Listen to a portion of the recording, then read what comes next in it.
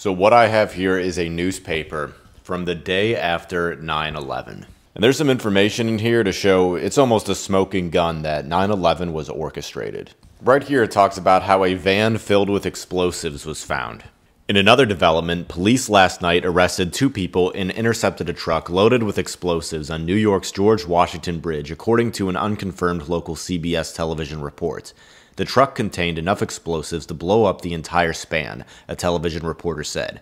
Police Commissioner Bernard Carrick confirmed that the Port Authority police stopped a van that might have had explosives, but added in remarks to NY1 television that it is unconfirmed. But notice how there's way more detail in this little section than other places, where it just says vague things like, terrorism experts said the attack bore the hallmarks of bin Laden's meticulous coordinated planning, given the near simultaneous hijacking of 4 planes from 3 airports. Notice how vague something like this is, where they immediately the next day frame it on bin Laden. Bin Laden is patient persistent. How is his picture already in the newspaper the day after? Especially when the Taliban did not take credit for the attacks, as it says in this paper. Afghanistan's Taliban rulers condemned the attacks and rejected suggestions that suspected terrorist mastermind Osama bin Laden, who has been given asylum in Afghanistan, could be behind them. It doesn't make sense if they successfully orchestrated the most devastating terrorist attack on American soil that they don't take credit for it. And look at them ramping up hatred towards Arabs. Palestinians in Lebanon's refugee camp celebrated the attacks on the World Trade Center and the Pentagon yesterday. These men, waving Palestinian flags, were demonstrating at a refugee camp in Lebanon. Then it says here, the reaction in Israel was intense. Many Israelis said they felt as if the attacks had occurred in Israel itself and expressed hope that now Americans will better understand Israel's tough tactics towards Palestinians.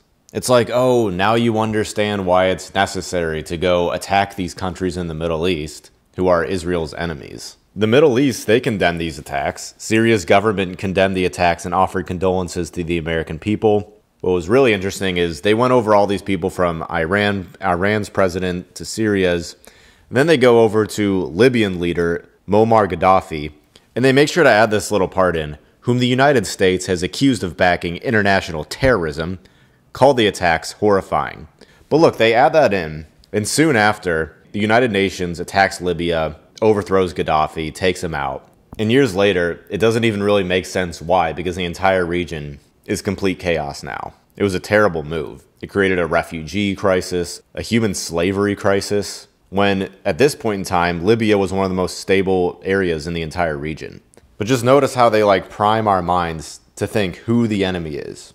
And then look how we have back here, Iranian President Mohammad Khatami, a moderate who is struggling for power against the country's hardline Islamic leaders, expressed deep regret. Really, this means this is an Iranian that is backed by the West, put in by the West, artificially, so the West can attempt to have control over this region.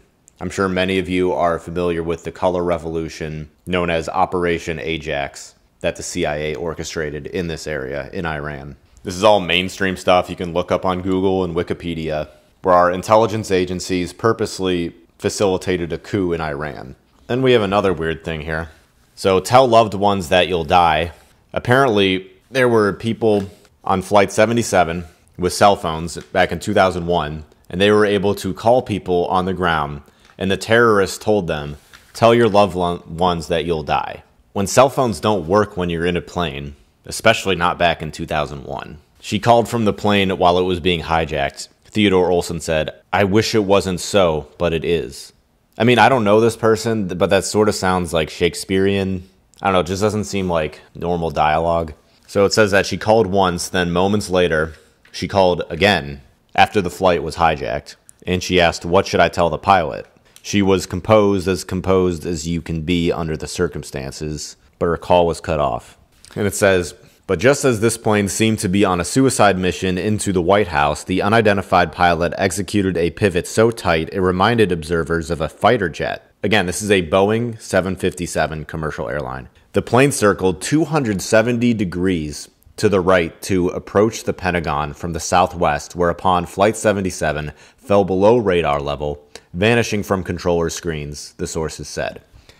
Aviation sources said the plane was flown with extraordinary skill, making it highly likely that a trained pilot was at the helm. We now know that this is not true. They were complete amateurs, according to the main narrative. So yeah, it just doesn't make much sense.